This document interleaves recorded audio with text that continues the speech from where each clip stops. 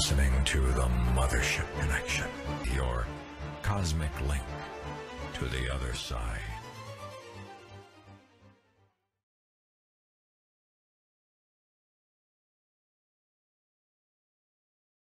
Do not attempt to adjust your computer. There is nothing wrong. We have taken control as to bring you this special show. The Mothership flies through cyberspace one more time. My name is Dobie Maxwell, the King of Uranus, flying through space. And to my left, to your right, Carrie Turner, the Millennial Falcon, who's putting all the things together behind the work that I am an old fart and I don't know how to do. Over here, the super geek, and I mean that with the most respect, Mr. Greg DeGuire. Thank you. For the first time ever, we are adding alcohol to the mix as we're flying the Mothership. Dilly. Normally it flies on cosmic fuel. Now we got some vodka and grape soda. A little extra cake tonight. Yes. Exactly. Yes. We are in the ghetto of the galaxy, ladies and gentlemen. So we're gassing up right here. Here's Al, our extraterrestrial pal. And then we also have, I want to kick off and say, I found a book, okay, called UFO Encounters. Your phone is ringing upstairs. That's okay. Okay. You never know who it could be.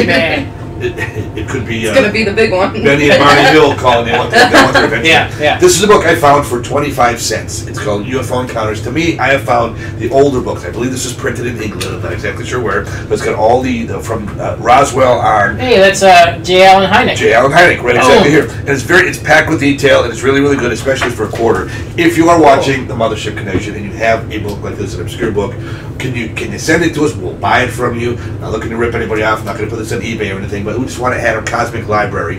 And if you see us at events, we'll bring them along. If somebody wants to borrow one, that's okay too. But I thought, for a quarter, if it says UFO Encounters, even if somebody made it up, I was going to buy it anyway. Yeah. But I thought it was just a chock full, so I'm going to make it a donation to the show. Anybody that wants to take it home, read it, do whatever you want to do, and we'll get the library started. We actually have one here, Skeptic Magazine. We have this here, right here. So anytime you see something, whether it's in a flea market or a thrift store. Yeah, I was going to say, I'm sure you found like treasures in your flea market finds. Yeah, I just found a Willie Mays baseball actually for $1. Signed official league ball, Willie Mays. It was 2 balls, $1.99, and one of them was a Willie Mays baseball. Right. Shavings of Babe Ruth's bat. Exactly. Mickey Mantle's liver in a Pieces of the True Cross. Exactly. I like it. Yeah, Direct Declaration of Independence. Yeah, I like it. The original one. Yeah, exactly. You're giving away too much. The FBI wants to get a hold of The you. FBI wants to get hold of us. We're at the compound. We can't tell you where the compound is. No. It is so secret that we'll have to kill you if we do tell you. But we'll tell you this. We are in Kenosha, Wisconsin, and we are opening... I have a business. I've been a stand-up comedian for years. The Kenosha Comedy Club. It's in the Wyndham Hotel in downtown Kenosha. The room is being built out. We will be able to use it 5 nights a week. Friday and Saturday we do stand-up comedy shows. The rest of the nights are open if we wanted to tape a show, record a show. You can come down and people can meet us and we can have a live, That's cool. kind of interaction, fun That's thing. ambitious. It'll be fun. It'll be a lot of fun. This thing is all about fun. So Yeah. now you got something. You did some DNA testing. So I did the 23andMe. Adam, can you run upstairs and grab the phone? Just answer. I think it is the FBI. Yeah. So Don't tell them the I did location. the 23andMe test that we did a show about not that long ago. Yeah. And I was actually going to do the test on the air, but it takes an aggressive amount of spittle to fill the little specimen jar, and I thought that'd be too gross to film. So, all right. So and it was as actually big as your cocktail. no. I mean, it's about. I'm looking at an ink pen. It's about that much spittle on an ink pen. I mean, it's Significant. It's significant because you can't eat or drink anything like a half hour beforehand. And I had dry mouth because Water? it's dry. Nothing. Really? Not a zip zero. Nothing. A half hour before You you should gotta have just enter thought the of like spittle. sour foods or something, and then. No. I wanted to make this as clean a test as possible. So before all that, I have to go on the 23andMe website, and you have to enter the kit's numbers to officially designate it, so they know when they get it that you're registered, all this kind of stuff. But they also have questionnaires. Now, typically, I don't like to give the government much of anything, but this time around, I answered every question, and I mean almost every single question. Some of the questions are repetitive, and I thought nonsensical, so I didn't answer maybe about 25% of the questions, but I answered about 75% of the questions. And according to the website, that's about, 70% of the people that answer these questions. I answered 70% more than the people who have answered these questions. I mean, I answered a lot of questions. Can you give us an example of what the question would be? Well, a lot of the questions wanted to know my ethnicity, but a specific ethnicity is what they were really looking for. Every question has a follow-up question. So if you say, were you susceptible to this? If you answer yes or no, then they say, are you Jewish?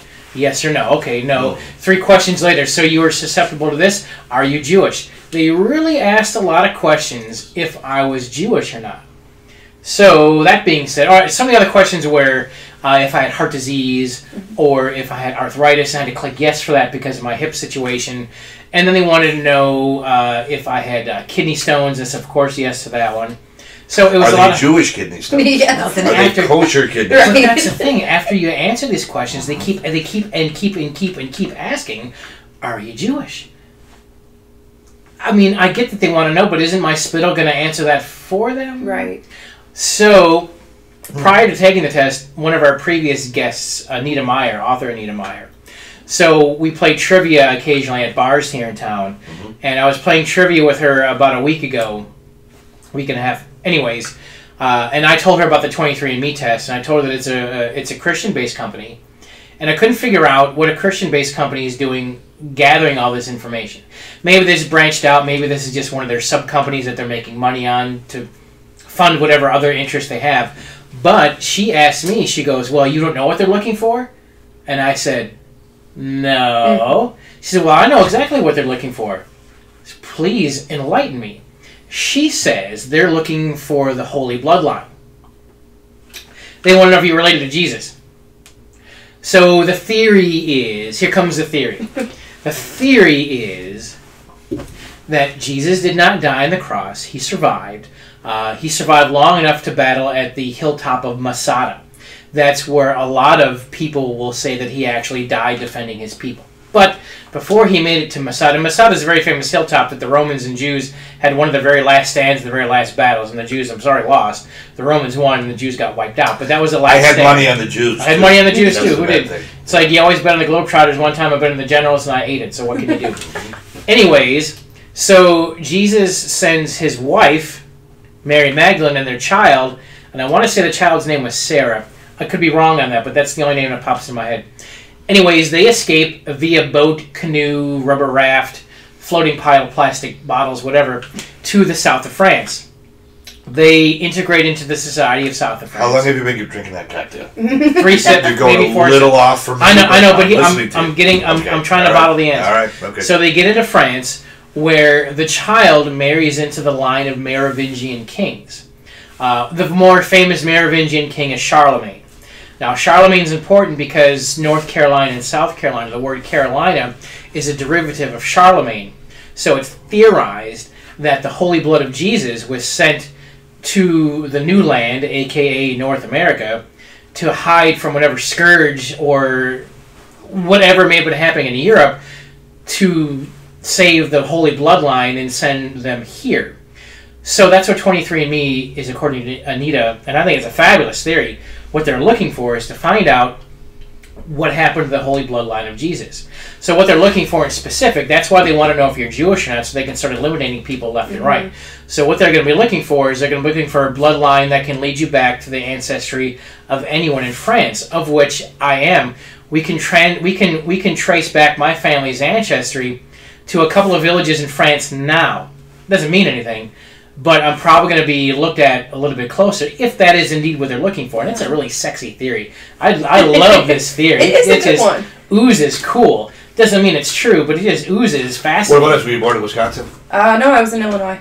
Have you ever been to North or South Carolina? No, never been. You like French dressing on your salad? I do. Okay, well, we got that going for us. So what they can extrapolate from that is, so if you have blood going to France, and they can check that blood to find out if there's any Middle Eastern descent in the same line as France, because that means that if Jesus was a person and he was of Middle Eastern descent, that DNA is going to mix with DNA from Western Europe, a.k.a. France, Germany, that sort of thing, and they can start narrowing down traits to find out if not only you're from France, but if there's a hint of Middle Eastern in there, that they can trace that back, and that's going to put you in a very narrow field of people that come from that region, from that specific amount of time, that may put you in the category for a holy bloodline.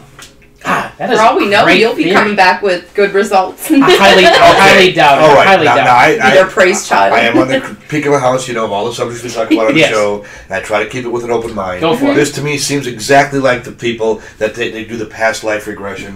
You were a Middle Eastern princess back I in the see fourth. it now. Did anybody ever shovel shit? Did somebody was just you were dug a latrine back in the fourth Somebody century? dug the ditches, man. Not everyone was the king of their life. Now you're going back to Jesus, and it's like, okay. I just think it's a really interesting conspiracy. Never heard of theory. one before. No, I didn't hear that either. Yeah, but I mean, what else would a Christian company be looking for? And Money. that's why- Yeah. Well, thank you. Because yes. the Heavenly Money's the Father's number one. broke. He created the whole universe, but he needs 10% of my And that's income. why we said it was contradictory, last time, because they've had Neanderthals as a result. But Yeah, I don't doubt for that there this. may be a God, but I doubt that there's a God who takes money in attendance.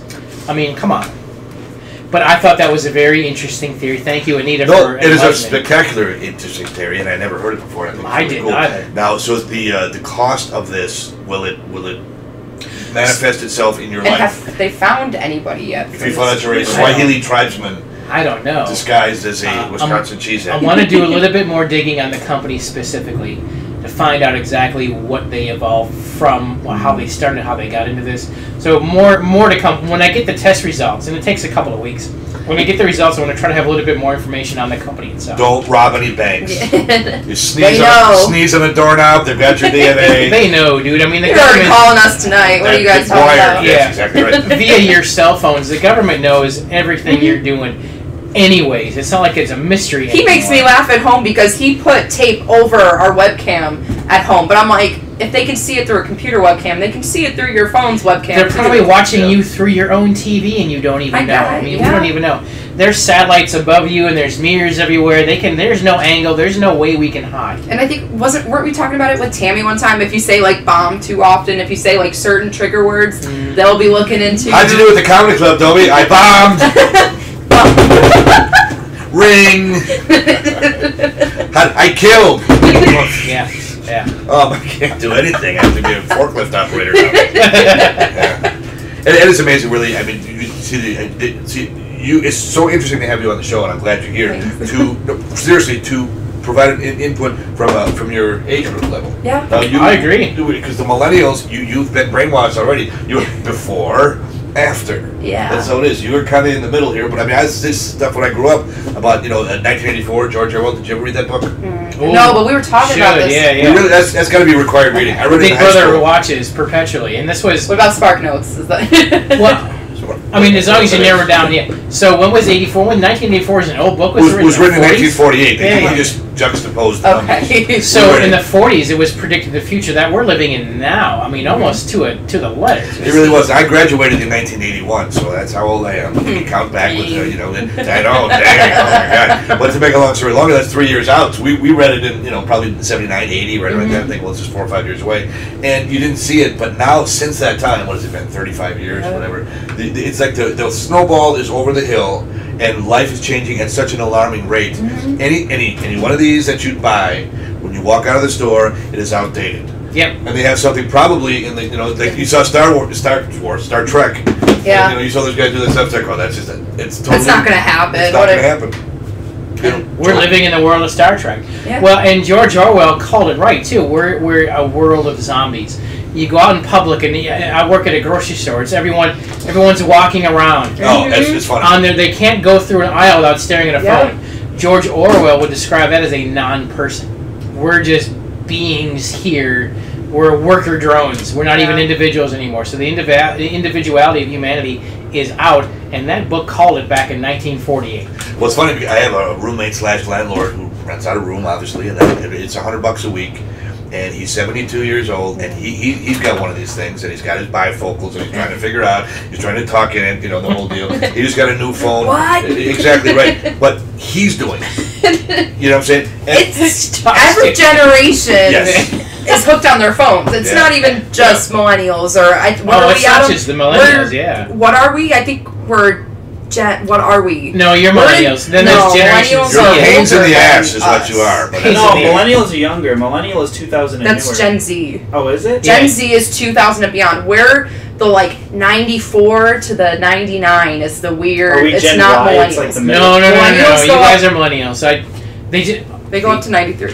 All right, but they just released the categorization of the years, and you guys fit according to the government as millennials. I'll find- You're I'll probably find on the stuff. you're on the edge of millennial Gen Zs. You're on the edge.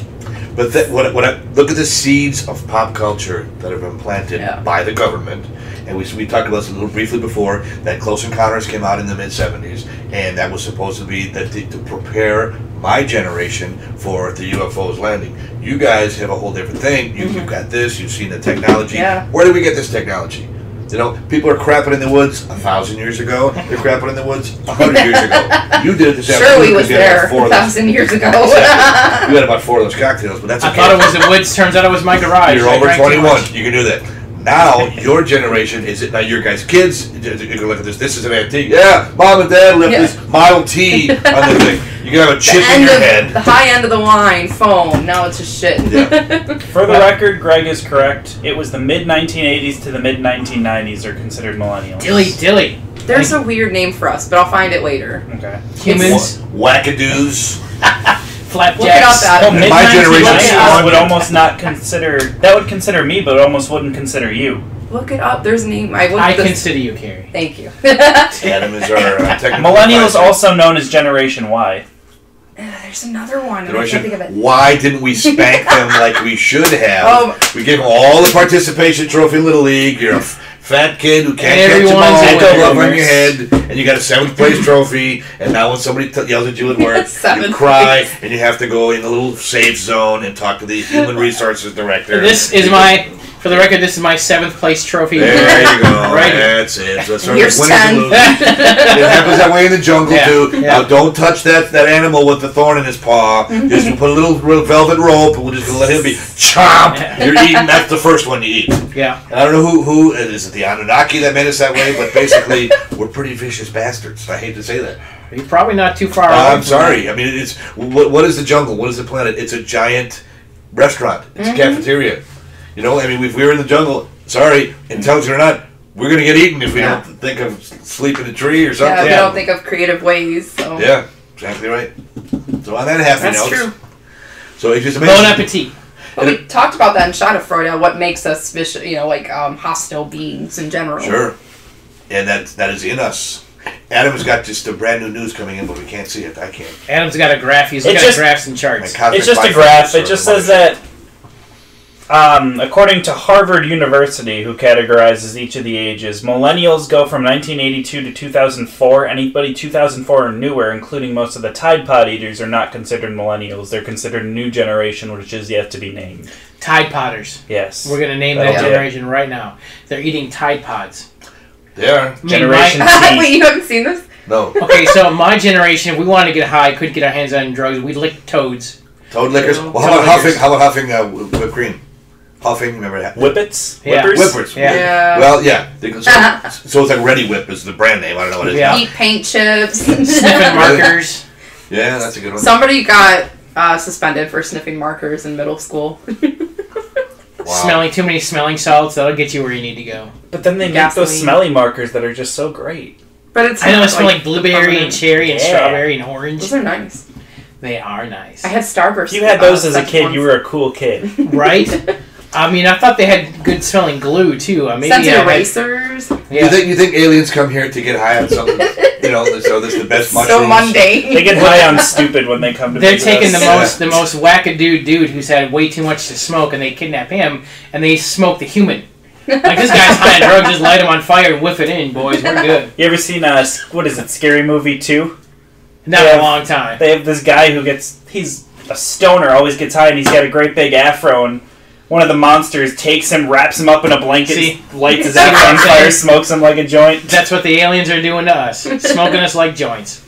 Now I wonder who's in charge now of the government dispensing this information. Because when I was a kid, the big deal, Close Encounters, there's a couple other movies like that. Yeah. Now I think your whole generation, it's not new to you. You've seen it, you've heard it, Yeah. you've seen Star Wars since you were a kid, Star Trek. You have the access to see everything. Yeah, now. yeah, that's another thing too. And I don't know if you know who George Clinton, who the show was named after, his album on the Mothership Connection. George Clinton said, "I don't have a cell phone because the government wouldn't give us anything that cool without a catch." He doesn't have a cell phone. He ain't lying. Yeah. It's a good album. Yeah. But there is a catch. There's a catch to everything. Mm-hmm. Just when you think there ain't. So now you, who always said you wouldn't go on record, now you're on record. Yeah, now I'm on record. So what I did is 23andMe gives you a lot of consent forms. It was 4 different consent forms. And you don't have to agree to any of these, by the way. But you have to at least agree to the consent to test your DNA. But there's a consent to, if you have an earth-shattering disease like leukemia or whatever, to be notified. So there's the disease notification. Okay. And there's the testing notification. And then there is, can we keep your DNA for all times notification. I clicked yes to everything. I went all in. All my chips are in. And I vowed never, and I mean ever, to do this. And I went ahead and did anyways, for the purpose of entertainment. Gary, how much would I bet next time he's going to have a little Jewish thing with a little... Right. Orthodox. Right. Yep.